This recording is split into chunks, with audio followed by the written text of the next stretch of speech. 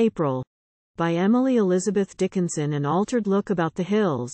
A Tyrian light the village fills. A wider sunrise in the dawn. A deeper twilight on the lawn. A print of a vermilion foot. A purple finger on the slope. A flippant fly upon the pane. A spider at his trade again. An added strut in chanticleer. A flower expected everywhere. An axe shrill singing in the woods. Fern-odors on untravelled roads. All this, and more I cannot tell. A furtive look you know as well, and Nicodemus mystery receives its annual reply.